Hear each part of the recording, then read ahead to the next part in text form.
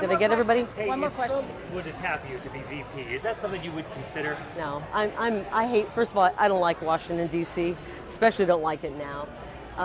It's funny, though, that that question is asked, because for so long, many of you in the media have been trying to act like I don't have the skill to run for governor. Now, apparently, I'm so skilled that you think I should be VP. So I take it as a compliment. Thank you for asking. Thank you for asking. Have you talked to Donald Trump about it? I talk to President Trump all the time, and I have not talked to him about that now. I am applying for the job of Arizona governor, and I'm reaching out to the people every single day. Where is Katie Hobbs right now? She should be standing right here answering your questions. How often does she talk to you?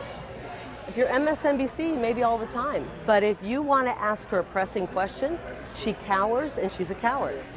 I'm applying for a job, and the people of Arizona are the hiring manager, and they are my boss. And I'm going to be here, much to the chagrin of some of you, not just 4 years as your governor. I'm going to be here 8 years as your governor. So have fun and get used to it, because we are going places, and we're going to have the greatest state in the country. Thank you very much.